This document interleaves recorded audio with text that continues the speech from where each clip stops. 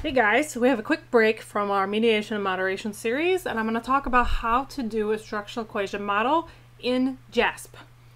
So first things first, the sim functions that JASP is running in the background are Lavon, which is an R package that you can learn about on our YouTube channel. And I wanted to first start by looking at the Lavon page because I think it's a really fantastic set of tutorials if you are trying to learn how to do this better. And so I recommend I just type Lavon in and hit Google, and this takes you to the page that they have set up for it. You can click on tutorials to look at a bunch of different examples. Now this does show this to you in R, but the way that you write the model syntax is the same. So you can use it to help you find how to write models, because JASP will handle all of the analysis part for you. So this is a good resource for you if you're trying to learn how to do something specific. The other quick thing that you can look at is our own website, so Stats Tools. If you click on Learn Statistics and then click on Structural Equation Modeling, I have my entire 8-week summer course, or this would be a full 16-week course in a regular semester, on Lavon. It actually teaches it to you in R, but you could use these tutorials to help you learn more about just the basic concepts in sim. So there are lectures for each one. There are also examples of how to run these in R, which you could use to learn the model syntax code to port into JASP. And then there are actually examples of assignments that we do in this class worked for people. So I have my entire course in order online linked for you guys, and you can find the files I'm going to use today in our OSF folder, which is also linked at the top here. So you can use the Lavon website, or you can use some of my lectures to help you say, let's say I want to do a multi-group CFA. So you could learn how to write some of the code for that. That being said, let's go over to JASP and look at how this works. Okay, I've also got a worksheet here that we're going to go over, but let's start with JASP. So I'm going to pull in the Holzinger dataset, which is a really classic dataset that's included in the Lavon package. The other thing that you can do is open a dataset from JASP that talks about the sim functionality. So let's look at that one first and then go into doing our own. So if you click File, you can click Data Library. This is in the newest version of JASP, so if you don't see this, be sure you download and update. Click Sim, and the Political Democracy dataset is also included as part of Lavon. So also a great dataset. I can click to open the JASP file, and then it's got some examples and then kind of a write-up or an example of all the things that you might see. If you want to learn like what they're doing here, you click on the actual analysis and it'll show you over here how they ran it. So that's another resource for you. But if I wanted to do this from scratch, I would not close JASP. Oops. I'm going to open JASP. I'm going to open the Holzinger dataset that I downloaded from R.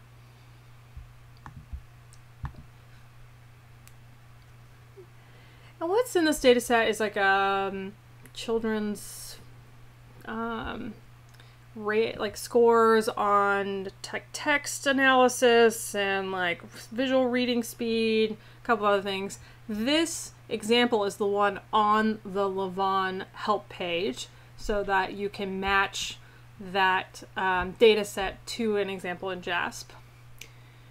But if you're looking here at just your main options under JASP, you won't see sim. So you have to click on the little plus here and then click sim. And it has the only option, which is Lavon. So this top section here is where we're going to write the model syntax code. So this is the part that really just takes a little bit of learning, because after that, the point and click options below are really great. So like, what do I write here to make the magic happen, basically? And so that's where our handy cheat sheet is going to come in. So some basics. Spacing doesn't matter. The lines matter. So you need to hit enter to get a new equation. I put equation in quotes because what we're going to do is sort of write what we expect the model to look like, and those are obviously equations. So every time that you need a new latent variable or a new regression, you will enter it on a new line. But otherwise, spacing doesn't matter. So you can hit the space bar between variable names and pluses. I do that because it's easier for me to read, but that's not required. So the main components here are going to be, and the one you'll use the most is definitely equals tilde. So the equals tilde creates a latent variable, and as described on Levon's help page, this is measured by. So you can think of equals tilde as this latent variable is measured by all these other variables. Okay. What this really means is that the prediction is going from the latent variable to the manifest variables. So let's add that here. So prediction is that latent variable predicts the manifest variables. Okay. I am assuming you know a little bit about SIM if you're here watching this video, but latent variables are ones that are not measured in your data set. They're normally represented by circles on a diagram, a structural equation modeling diagram. Manifest variables are the data that's in your data set. They're physically measured variables, and those are usually represented by squares on a diagram. Okay. And so if you do equals tilde, the arrow is going to go from the latent variable to the manifest variables. And I'm in psych, so this is the way that most people think about kind of psychological phenomenon, that IQ is this thing that we possess that predicts the scores or the behavioral output. So this direction is generally that we think the latent variable is the cause for the measurement that we see, but you can do it actually the other way. And this is less common. I talk about this in my class, but I have personally never used this syntax in a paper, which is less than tilde. And so it kind of looks like if you write model code correctly, quote unquote, in R, you do the less than symbol and the dash. This is very similar to that. And so what you would do is type that the latent variables, the latent variable is predicted by the manifest variables. So here we would say that the prediction is that the latent variable is predicted by the manifest variables. Sometimes these are called composite variables, where let's say you're trying to create a composite of a picture of someone. You might use socioeconomic status, education, some other things that create that latent variable, and that prediction kind of makes sense. We're building a picture of maybe a person's potential achievement or something. Now, what do I write here? So I've talked about the equals tilde and I've talked about the less than tilde. What you write is the name of the latent variable on the left and all of the name of the manifest variables on the right. Okay. The latent variable can be any name as long as it's not something in the data set or Levanico-Bork, because it needs to, you are building a variable here. So you name it is what I mean by that. So you come up with something. Everything on the right, variable 1, variable 2, needs to be the name of a variable from the data set. So if it doesn't have a corresponding column in the data set, this will not run. Okay. A couple of other options that you can use is a single tilde. This is used as a regression. So that format is y tilde x, which means that y is predicted by x, or you can say x predicts y. Either way. And the difference between this equals tilde and this tilde is that this is creating a latent variable where the prediction goes from the latent to the manifest variables, so from left to right. However, when you use a single tilde, the prediction is that x predicts y, so it's actually going from the right to the left. Okay. And so sometimes I have students have a trouble with this because basically it's one symbol different, but the direction of the prediction is the opposite. Okay. And that's because in the first two, you're creating a variable, and so that's why there's this equals or this less than sign.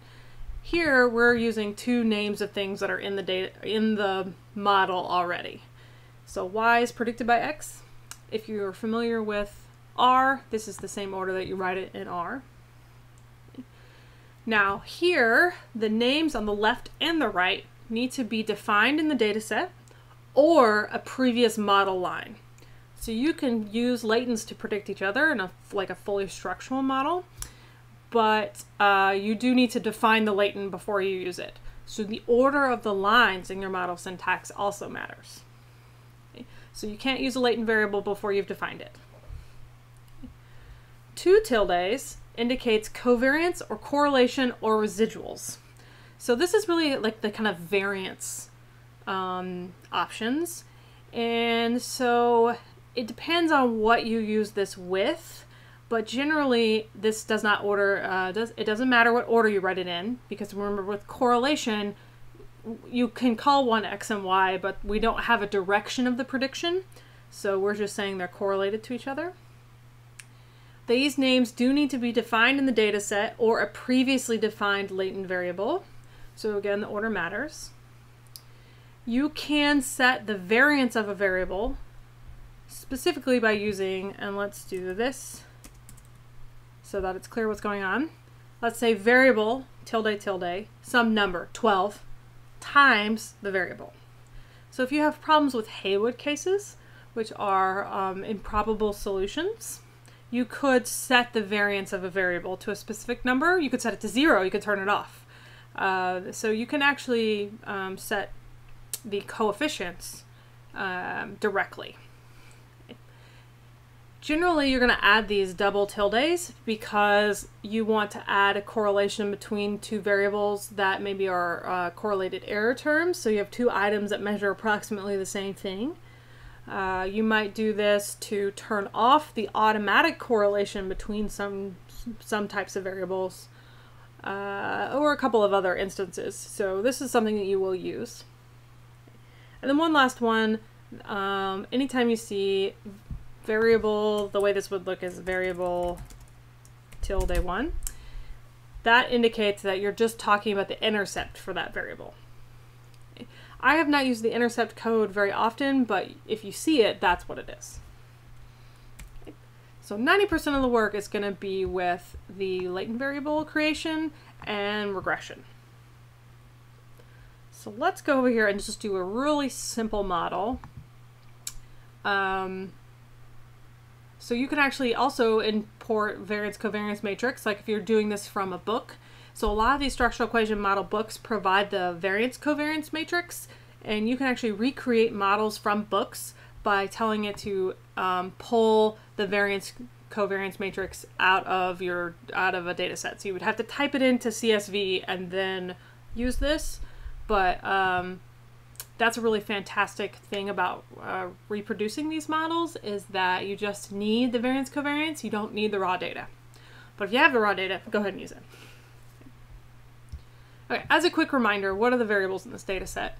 So I am not going to use any of this other gender or any of that. I'm going to stick with x1, 2, 3, 4, 5, 6, 7, 8, 9. So one thing you can do, let me show you, go back to Lavon's homepage here.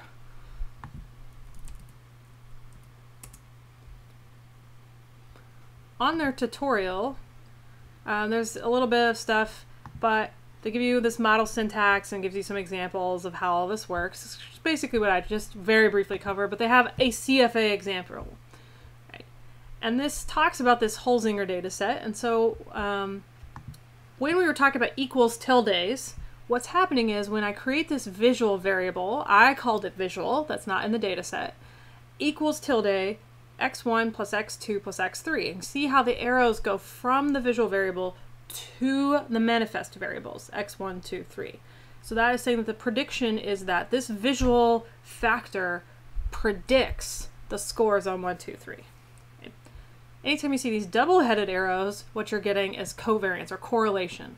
So we expect these to be correlated. Okay.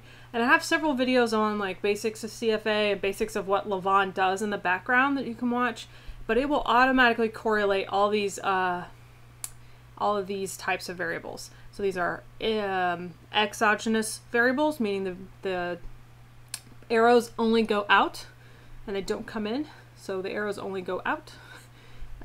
So it will automatically correlate those, which sometimes is a surprise if you're writing a model and you've never seen that before.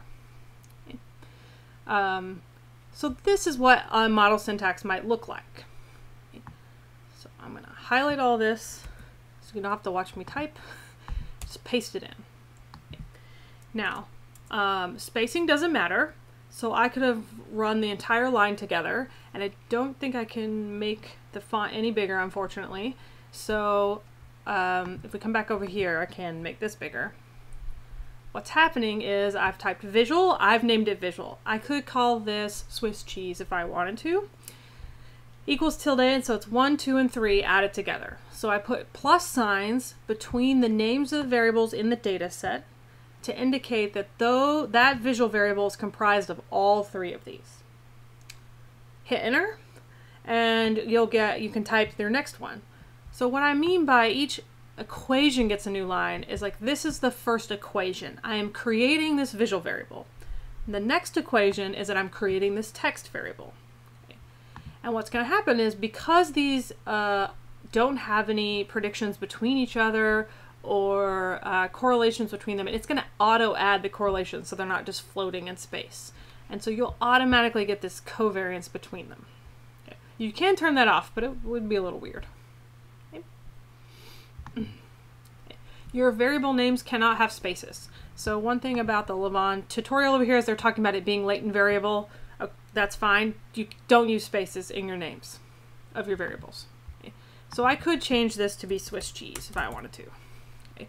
Any name you want that's not in the data set. We'll go back to having it be visual. Okay. And then I'm going to hit Apple or Command Enter. I think it's Control Enter on Windows machines. Okay. And it will run the model for you. So let's look at quick here at what output I get. Okay. So I can delete this one because this is before I entered any kind of models, and I just hit remove. Oh, not all analyses. I just want you to go away. Let's see what happens when I click remove all. I haven't tried it yet. Ah, it went away. Okay, let's come back. So here's a clue that spacing doesn't matter. Okay, it still ran. Okay, so the very first thing you'll see here is the main fit statistics for the model. Now it's just going to show me the degrees of freedom, AIC, BIC. These are really great for model comparison. Chi-square, change in chi-square, which is a little odd because I haven't really added anything to this model. And if that chi-square is significant, which is a bit useless because chi-square is negatively impacted by sample size. Then next thing, without editing any of the options here, gives me the parameter estimates. I was trying to make this bigger, but I don't think I can. So it kind of keeps going over here. But the parameter estimates give you a clue as to the coding of how this works. So visual equals tilde, that matches what we did over here. So visual related to x1. Label here is a label that you can apply if you want to, and we'll do that in just a second. Estimate 1. Okay, why is this a 1? Well, this is where I really recommend watching a bunch of the videos on like the background of sim, but this is the marker variable. Sometimes it's called the scaling variable because the default is to scale the data based on scale the model based on the indicators for each factor. Okay? We could change that if we wanted to and look at standardizing the entire model based on the variances. But it gives me each one of these. Okay? And if you're used to looking at Lavon code, this looks a little different. I think this is actually a bit neater because I can copy this chart over. But I get each of the factor loadings, basically, is what they are.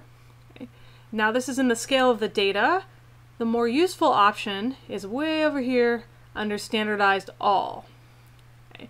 Standardized all is like the completely standardized solution. This you can interpret like an exploratory factor analysis. Okay.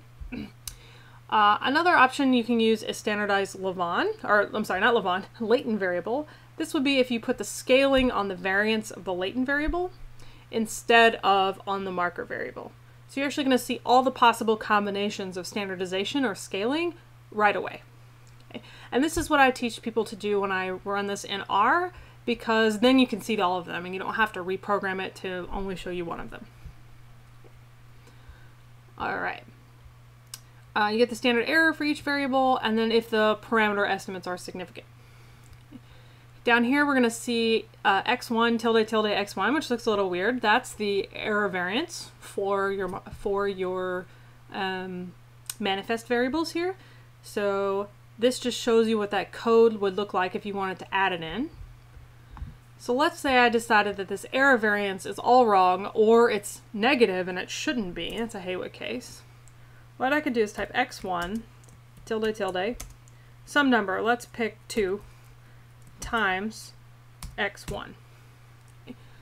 So by doing that, what we've done is we've set the variance to x1 to 2. Okay, hit Command Enter, and it will update that model, and you'll now see x1, and it's now set to 2.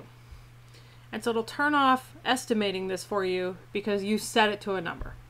Okay. So quick and dirty on how to set specific parameter estimates. I'm going to turn that off. Go back to the real model. Down here, now visual tilde tilde visual, this is the variance for the latent variables.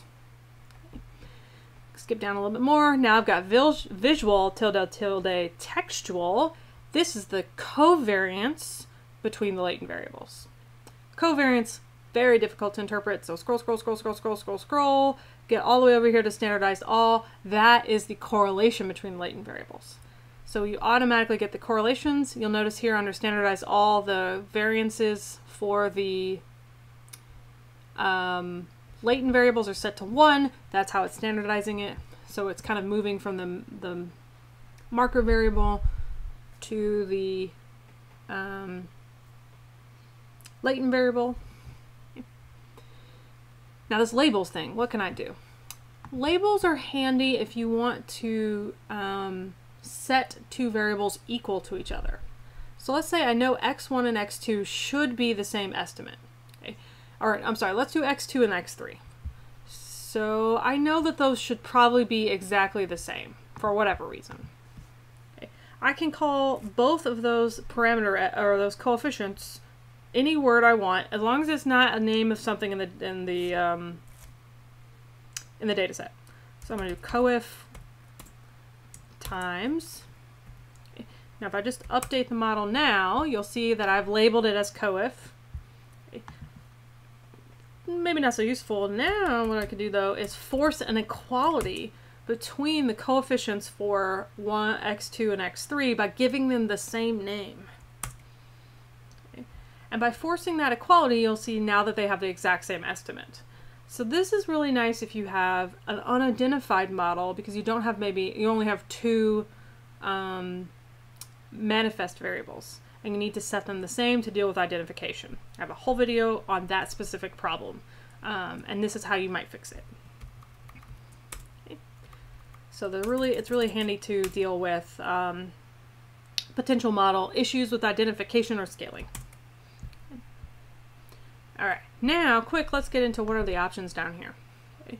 So I can do different types of error calculation. I could get additional fit measures, which to me is much more handy, because now I can see my more common fit indices that are reported, at least in psych. So the CFI is one of the big ones. So it's 0.931. I often see the TLI. You get the NNFI, the NFI, PFI, blah, blah, blah. Okay, I have a whole video on what are all these alphabet soups if you want to learn more about the individual fit indices and what they are. Okay. AIC and BIC again, down here to our badness of fit statistics, the REMC, its confidence interval, and the SRMR is the more popular one. Okay. And some even more, so you get way more fit statistics. You can also pick up the Levon book, it's Latent Variable Modeling in R by Buchanan, who talks where I got all my lecture notes from. Okay. You can look, there's even more stuff. The most common thing you're going to pick is additional fit measures. Under options here, this is where you can start working on grouping variables. You can learn about multi-group factor analysis.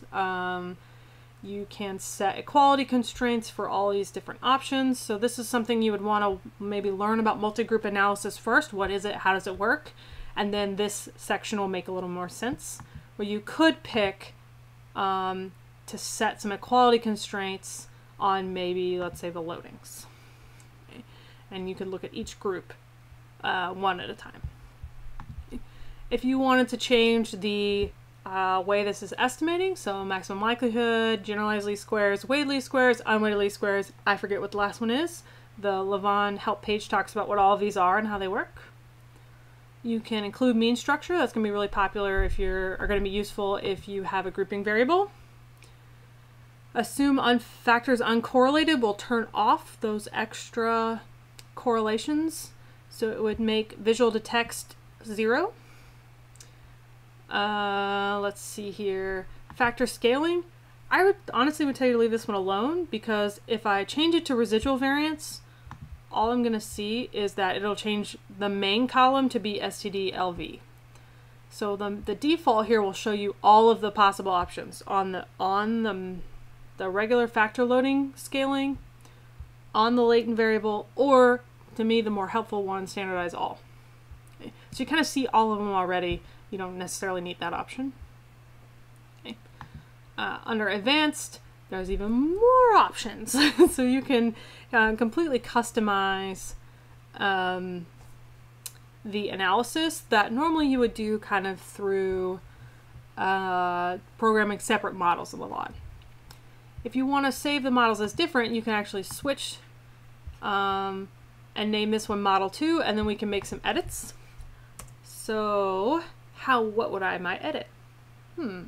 I could always turn on modification indices and look at those down here on the bottom. So modification indices are going to tell me what options I might consider adding to the model to make it better. And this really depends on the model you're working with and the options and your field and theory and stuff. But let's say we know x7 and x8 are very similar variables. So I might consider adding that as a correlated error.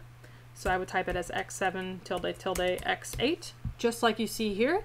So the left hand and right hand operators. You can just copy that directly. Go back. Where do we go? I didn't apply it. x7 plus x8. I'm going to hit Command Enter or Control Enter to run. Oops. Oh, I did plus. Sorry. Tilde tilde. Okay.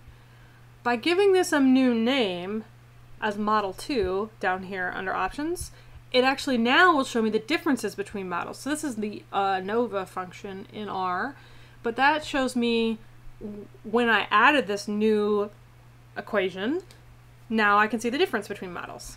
So the difference in chi-square here is between model 1 and model 2. Okay. Which you can just see, like, or actually it's giving me model 2 to saturated. But so now I can come down here and look at this last line. The difference here, 32 points, is the difference between 85 and 53 here. So we would say this is significant change, but that doesn't mean a whole lot when it comes to sim. All right, let's come down here and let's look at our fit indices. So we could look at Model 1's fit indices and then Model 2's fit indices and see which one we like better. Unfortunately, I think it only shows you one model's fit indices at a time. So you'd have to go back to Model 1 to look at those fit statistics, or hit OK and run a completely different model here. But when I updated that, now you'll see x7 tilde tilde x8. So this has added a correlated error. The only other thing that I would love if JASP would add here is there are some really great plotting options. They're kind of hideous if you have lots and lots of squares, but this would help you visualize how this should look to make sure that you're writing the code correctly. So that's the only thing I see. Otherwise, I think this is a really great way to take normally completely R code and make it a little bit easier, make it point and click. Okay. So one last plug, if you really want to learn more about the actual nitty-gritty for sim, you can watch the lectures on just material, and then if you watch some of the example videos, the very first thing I always do is talk about the model syntax. So you could take that model syntax and type it into JASP here, and then you can ignore me when I talk about CFAs and summaries, but the numbers you get should show up exactly the same, as well as the interpretation of what's going on. So you can kind of use some of these other demonstrations that I have to help you learn how to write the right type of model syntax, as well as the Lavon help page. So viewer request for sim in JASP, that's the short and dirty version. If you have more specific requests, just let me know. So that's sim in JASP using Lavon.